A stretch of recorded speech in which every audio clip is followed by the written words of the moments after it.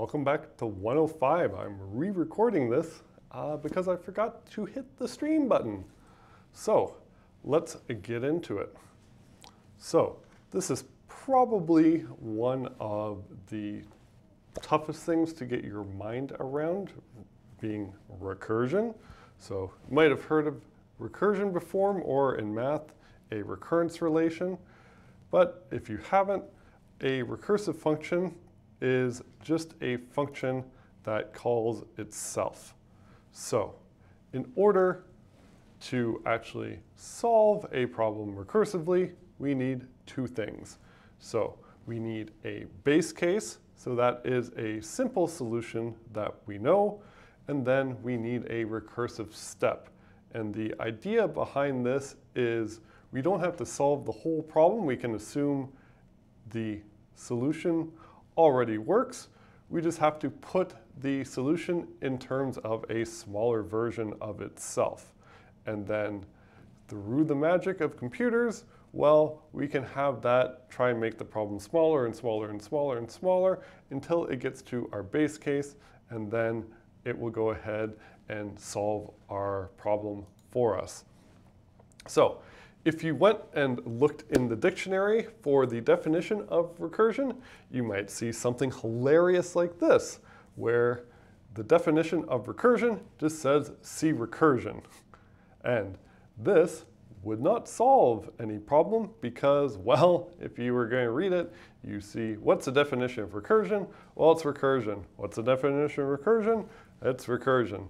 So this kind of looks like an infinite loop, and while we can get like the same types of things happen whenever we do not have our two rules coming into effect, where our computer would just essentially run forever because it's basically an infinite loop. It's just more of a roundabout way to get into an infinite loop.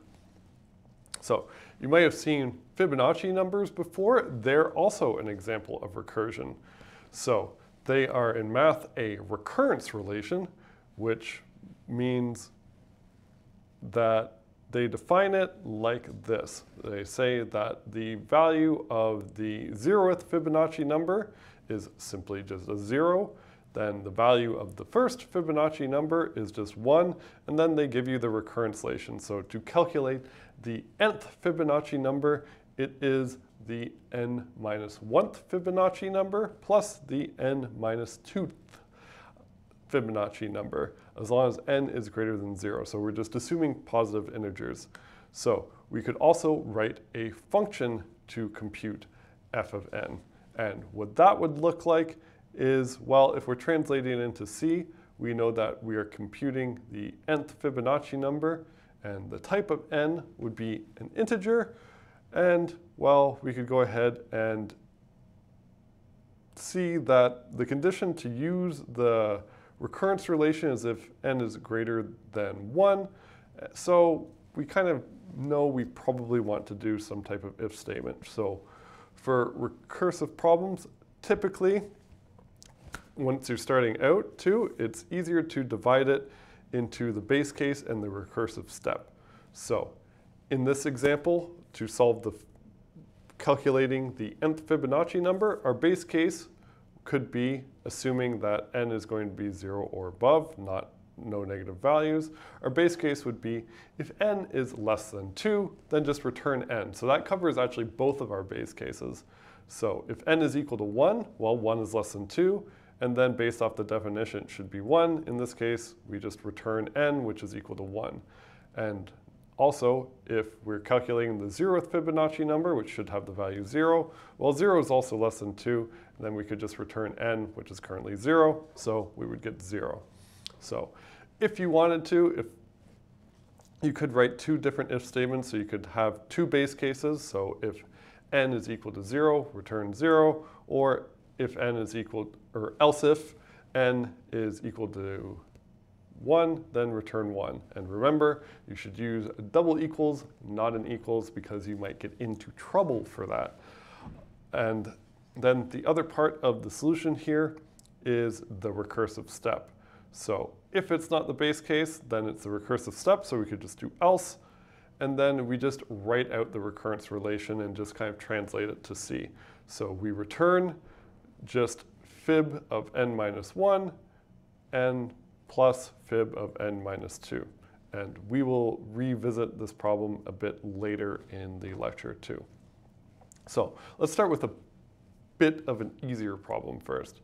So we could also calculate exponents using recursion as well. So assuming that we have n that can't be negative, if we want to compute b to the power of n, well, that's the same thing as b times b times b times b, just n times. But if we want to think about this recursively, the two things we need are the base case and also the recursive step, which is solving the problem in terms of a smaller version of itself. So, well, our base case could be, there's a few possibilities here, but one of our base cases could be if the exponent, or n, is equal to 0, then we know that the result is just 1. So that could be our base case. So if we see n is equal to 0, we should just return 1. We could also have a base case of when n is equal to 1, we could just return b, but in general, you kind of want to have your base case follow like the worst case scenario. So if we assume n is going to be 0 or positive, the worst case scenario is that, well, in terms of our correctness, would be that n is greater or equal to 0. So our base case could be b to the 0 equals 1. And then in terms of our recursive step, so to calculate b to the power of n in terms of b to the power of something, well, our recursive step could be that b to the power of n is equal to b times b to the power of n minus 1. And n minus 1, well, that's an instance of the same problem. It's just a smaller problem. So we just take our number, b, and then multiply it by b to the n minus 1. So if we were to write that out in C, looks like the same thing as a Fibonacci number. So we would create a function called exponent, which would take two arguments now. So we have a b and an n, which are integers. And then we could write out an if statement for our base case. So in this case, our base case is n is equal to 0. We could just return the value 1. And then for our recursive step, well, we just return b times exponent b, so we don't change the base at all, and then n minus 1. So we can think of another way to calculate the exponent just using something like a while loop or a for loop, but in some scenarios, we're just getting practice writing recursive solutions because some problems lend themselves to this much more than others. So we can go ahead and see that here is my program. If I implement it, I went ahead and also used the version of C, or of the version of main that takes some arguments that we type in, just because I'm saving myself from writing scanf and then having to hit enter 2 times to use this program. So here I just check if there are 3 arguments. So the first is going to be the name of the program, and then I'm assuming the next are 2 numbers. So I'll just assume that the user is nice. I will use our a to I function that we discussed in the strings function lecture. That will go ahead and convert that string to an integer, and then I will just call exponent with bn that I get from the first argument and the second argument, and just display the results. Now, if I go ahead and run this, I might see that 2 to the power of 4, well, that should give me what I expect and give me the result 16. And now if I do 2 to the power of 5, I get 32, and this seems to actually work as I expect. So now let's evaluate what actually happens when we are calling 2 to the exponent of 4, and this is where my recording catches up, so let's switch to that. There we go. Oops. So if we do 2 to the 4, Well, we would call exponent 2, 4. That would go into our recursive case. So it would go into that else statement, and it would do return, well, 2 times exponent 2 to the power of 3.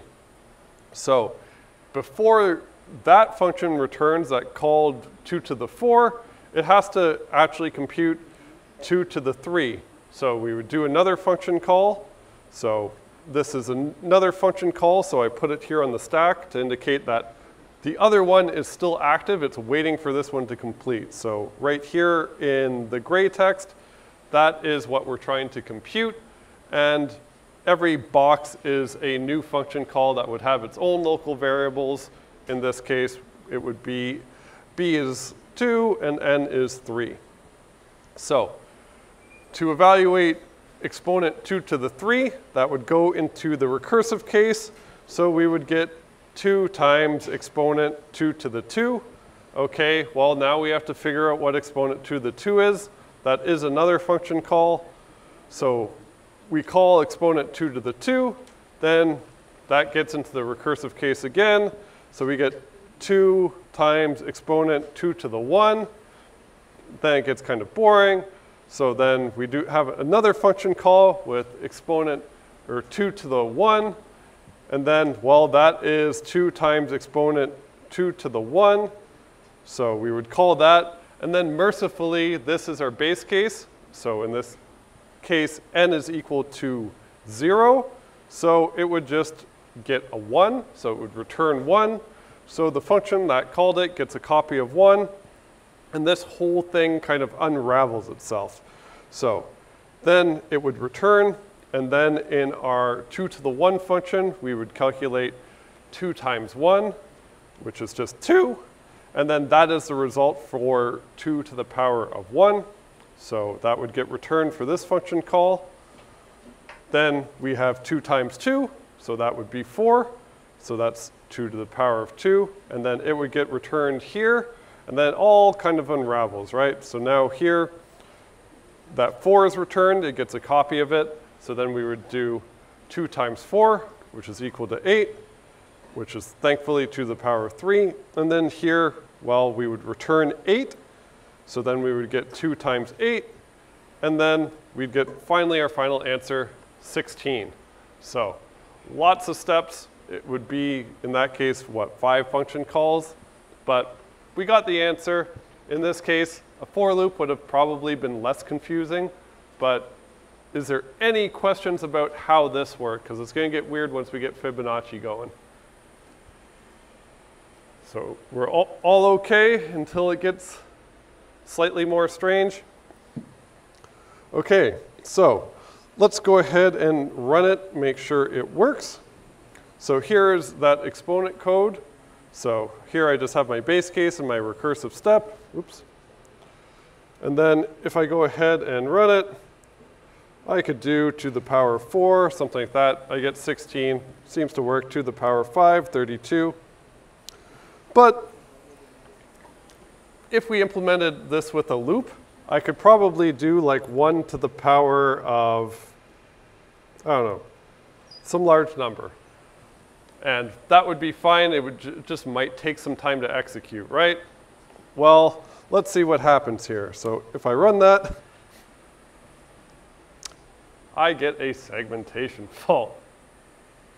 Crap. Well, I didn't even use malloc. How in the blue hell do I have a segmentation fault? So one of your steps might be, okay, well, I'll use Valgrind, and then I'll see. It says, okay, I have no memory leaks. I didn't allocate anything. So what happened? So you try and scroll up, and then you get a bunch of random text that's probably not so readable. The only thing that you have any hope of reading is this thing called a stack overflow. So we know that kind of what a stack is. It's where all the local variables are. And in this case, the stack overflow means basically it ran out of memory.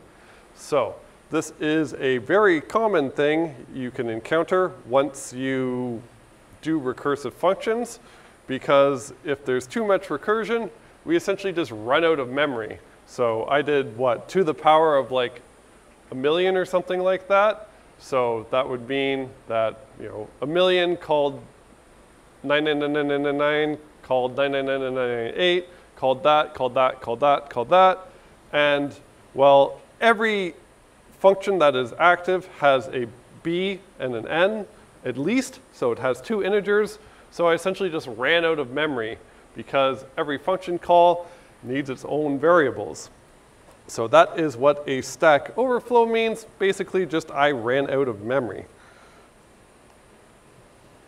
So again, like I said, every time we call a function, that function gets its own copy of the variables. In C, they store local variables on the stack. So if there's many active functions at once, so there I did 1 to the power of a lot. So if I was to draw that out on the slide, I would run out of room because it would just call itself over and over and over again until it actually ran out of memory. So running out of memory for local variables called a Stack Overflow. That is the name of the helpful website that you can get questions and answers to for programming questions. So they named it that because, well, this is a common enough error that is really hard to go, and it means you have screwed something up, because usually people get to recursion and then things start screwing up, and then most programmers see Stack Overflow a lot when they are starting out. So common cause for Stack Overflow, more likely than not, is infinite recursion. So it's similar to an infinite loop, except in an infinite loop, just takes a lot of time. It doesn't actually need more memory each time you go through the loop. For recursive functions, it needs more memory essentially every iteration of the loop if we were thinking about loops. So we can actually likely run out of memory before we run out of time. So this is far beyond the scope of the course. So don't worry about if this part doesn't make any sense. But there are like certain forms of recursion that can be optimized more easily. So we can rewrite some functions to use what's called tail recursion. So it's a special recursive function that just has a single recursive call in the return statement. You do not need to practice actually rewriting this. This is mostly for performance. So if we modify exponent, well, we could create an exponent that takes 3 variables. So before we just returned a number. Well, like in our recursive case, we did like 2 times the recursive function. So if we want to be tail recursive, we can't do that. So we create another variable here that's local to the function called accumulator that just keeps track of the current value. So in our base case, instead of returning 1, we just return whatever the final value we have is. So it would do like 2 to the 2 times 2 times 2 times 2. If we did 2 to the power of 4, then eventually it would be 16. And then we just return 16 at the end.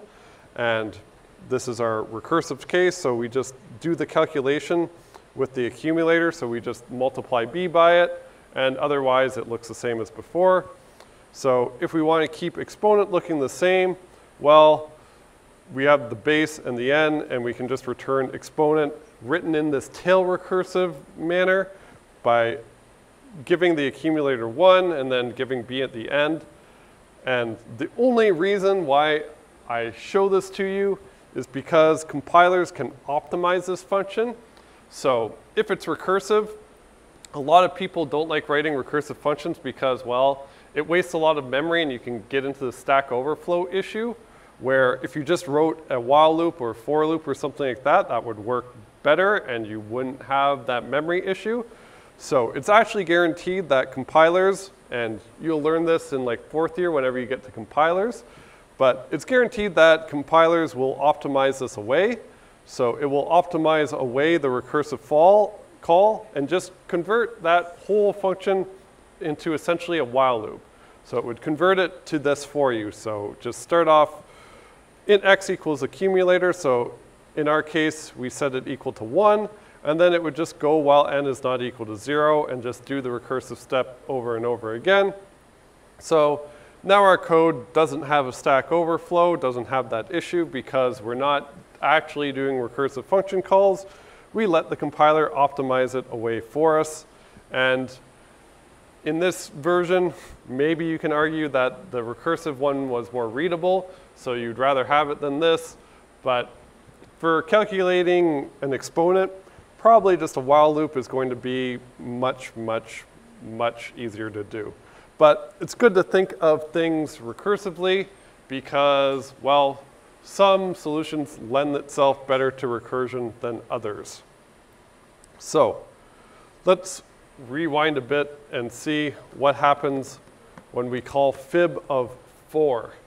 So this one is a bit different than the exponent, where in our recursive step, we return fib n minus 2 plus fib, or fib n minus 1 plus fib n minus 2. So we do two function calls here. So if we actually want to evaluate something like fib of 4, turns out it's going to be a lot of work to understand how your computer actually executes this code. So gets a bit ugly.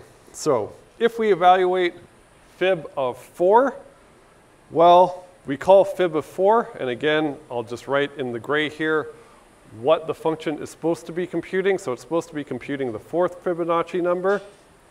So in order to compute fib of 4, well, that's the recursive step, right?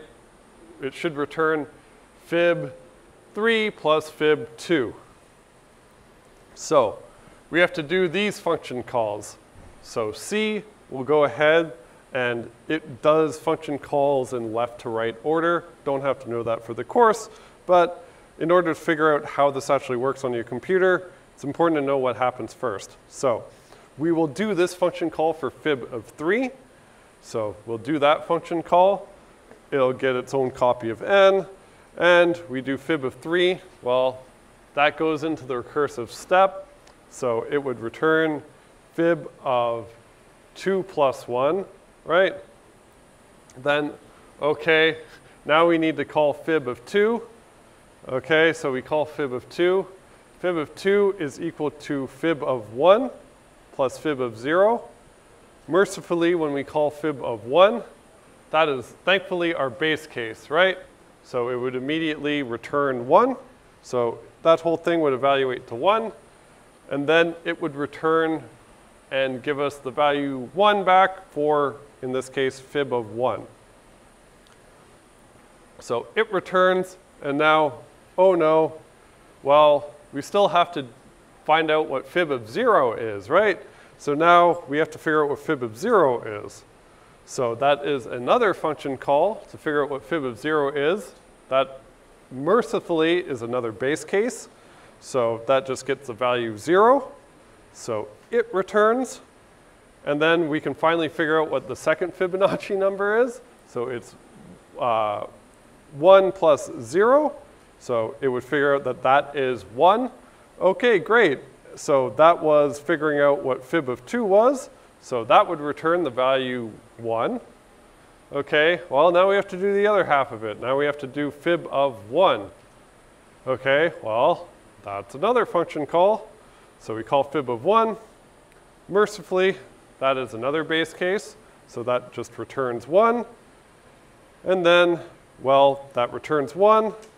So then we can figure out what the third Fibonacci number is. So it's just 1 plus 1.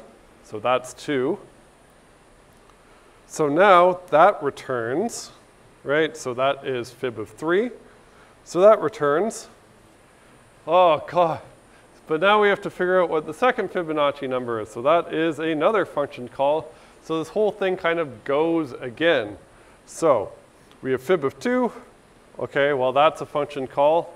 Oh, that's our recursive case. So we would return fib of 1 plus fib of 0. Ugh, okay, so then fib of 1, that's another function call. Mercifully, that's our base case, so that's just a 1. So then that would return, okay, yay. So now we have to figure out what fib of 0 is again. So fib of 0, okay, that's another function call. That goes to the base case. Mercifully, we know it's a 0. Then it would return. And now fib of 2 is done. So we get 1, then that returns. Now we can finally figure out the fourth Fibonacci number, which is 2 plus 1, which is 3. Yay! Wasn't that fun? So, any questions about how that works? Other than it seems like it takes a long time to figure it out. So, let's see. So, here is that implementation. And just as a review for the last one, instead of just asking and doing scanf, I'm just using that other version of main that takes another argument that I can type to it just because I don't feel like hitting enter 2 times. So I check that there's 2 arguments and then use AOTI to convert the first one to an int. And I assume I'm being nice to it. I'm just going to print the result of calling Fibonacci on whatever that number is. So if I call fib of 4, it was a lot of work for us to figure out all of the function calls and how they work and who calls what and what values and when do they stop. But computers are fast, so it just gets 3 quite readily and works. So if we computed 10, we get 55. Turns out it grows pretty fast. 20, we get 6,000, something like that. Seems to be pretty fast. Computers are quick. But if we get 40, you might have noticed that took a little bit of time. Maybe 44. 44 took a bit of time. It was a bit slow. And also for this one, we could just write it in a for loop too, and it would be way faster and way easier to actually compute. But again, we're just kind of practicing recursion, even though it doesn't really make sense. This would be a lot easier to just do in a for loop. So, any questions so far about evaluating that? Yeah? Is there any way to know how much slower it'll get depending on how many recursive steps you have? Yeah, so the question is, do we know how much slower it will be depending on how many steps it will get? So you can kind of guess it's going to get like, in this case, almost 2 times slower every time because, well, if I have to compute 44, that means it has to compute 43 and then 42. And then if I have to compute the next one, well, then I have to compute 44, which is going to take as much as what I ran before plus a 43. So not quite 2 times slower every step, but gets up there. So if I do like 45, probably pretty slow. Yeah. Oh, crap. So, oops. So if I do 44, 1 Mississippi, 2 Mississippi, takes a bit of time. If I do 45, 1 Mississippi, 2 Mississippi, 3 Mississippi, 4 Mississippi.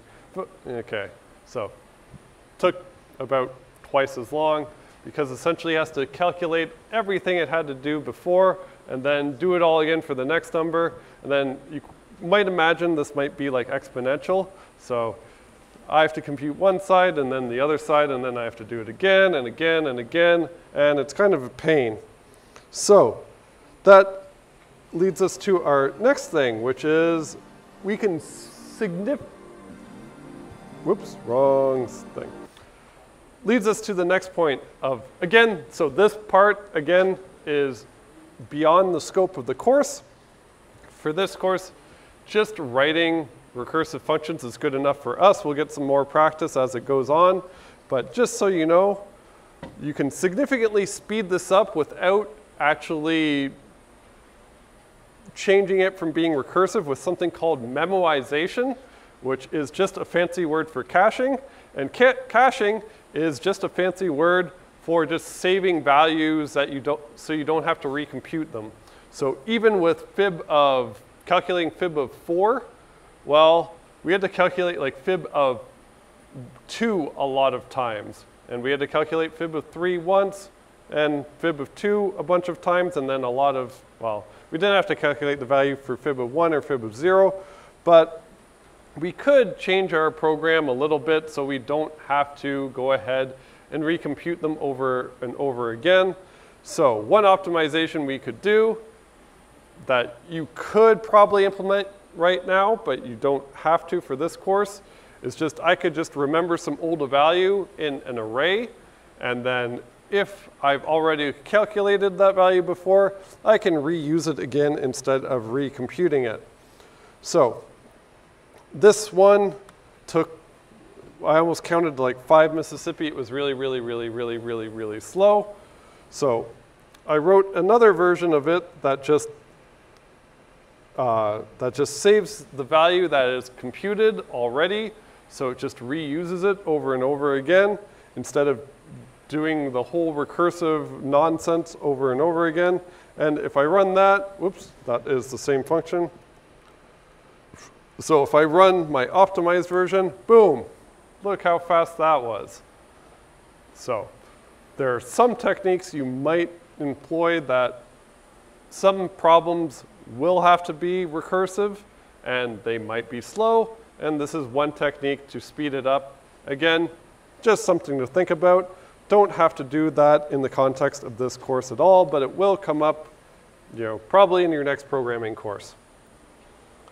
So, recursive functions are basically just another tool. Some problems are easier to think about recursively, especially if you're like more of a mathy person that likes proofs and all that stuff. It was never me, so it took me a bit to figure out this recursive thing. But some problems, believe it or not, are actually easier to solve recursively. So it's good to get some practice trying to get yourself into that mindset. So typically, recursive functions are going to take more space to execute. Tail recursive functions can be optimized. Again, don't have to know that for this course, but in your career, that might be a good thing to know and try to write for.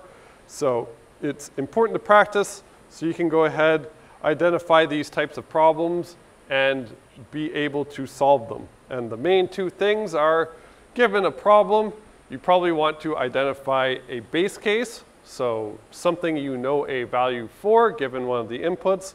And then you also want to create the recursive step. So you want to solve the problem in terms of itself. Sorry, you want to solve the problem in terms of a smaller version of itself. So typically it'll be you do one thing, like you just take one step and solve that. So let's think about that for more practice. Can we write a recursive function to calculate factorials? So sit, think about it for a few minutes, and then we will try and come up with the code ourselves together. So we're trying to calculate factorials, and like for an example, well, the 4 factorial would be 4 times 3 times 2 times 1. So take a minute, think about how you would solve that and write that as a recursive function. So these are the types of things that would be on exams and stuff like that. Like for this course, most of the problems you'll see you can probably solve with like a while loop or something like that because, well, you have to be able to write them during an exam, and recursive stuff takes practice. So generally, you'll probably get some question on the file will be like, solve this problem with a recursive function. All right, I'll give you a few minutes for that, and then we'll try and think about what the steps would be.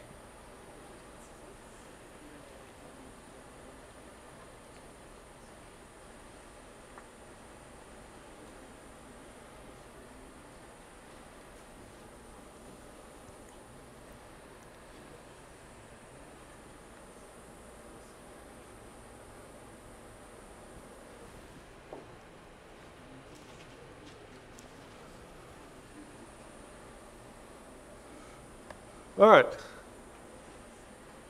Yeah.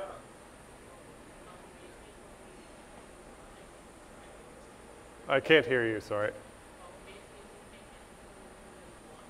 Okay, so I'll take you first, so you will start half of it. So the first thing we need is a base case. That's been answered up there. So our base case would probably be, well, if we're computing like n less than 2, so if we're computing the factorial, we'll assume no negative numbers. If we're computing 1 factorial or 0 factorial, well, they're defined as just being the value 1. So that is our base case. So I'll get someone else for the recursive step. So that is one thing we need. So the other thing we need is our recursive step. So anyone with the idea of what we should do in the recursive step. So how do we solve factorial in terms of itself?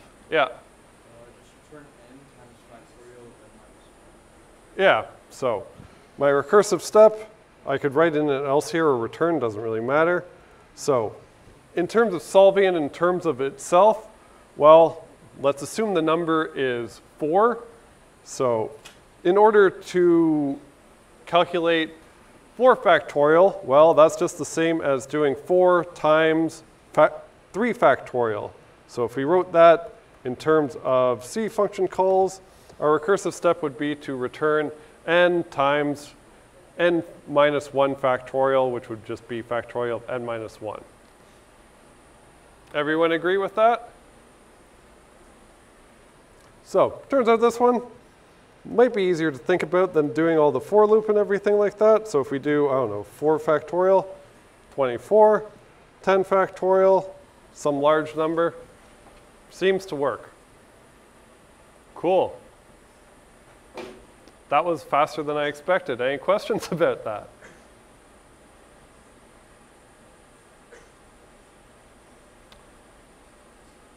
Yep.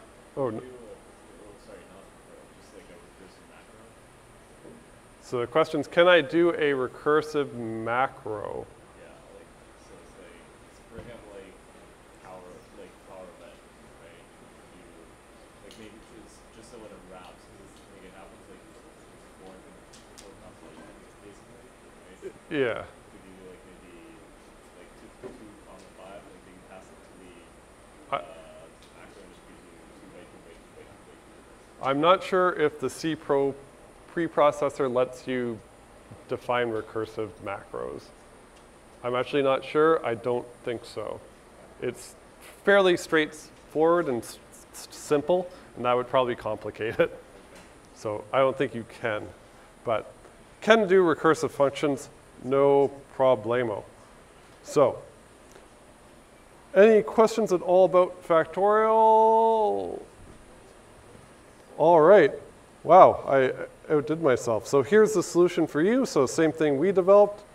So important things. So we will get a much more complicated example in the next lecture. I even have fun toy props that I can bring in. But for this one, just remember a recursive function, just a function that calls itself. In order to think about the problem, well, your solution needs 2 things. So you need a base case, which is basically a simple solution you know. So something you know how to do that you don't have to think very hard about. And then the other one is your recursive step that you'll have to develop, which just solves the problem in terms of a smaller version of itself. So the idea here is, since it's a smaller version of itself, you're making progress each step you take. Eventually, you will hit the base case, and then you can just let your computer solve it for you. So yeah, we're really 13 minutes ahead. All right, cool. I like it. All right, so we'll just stick around for the remaining 13 minutes, but just remember, pulling for you. We're all in this together.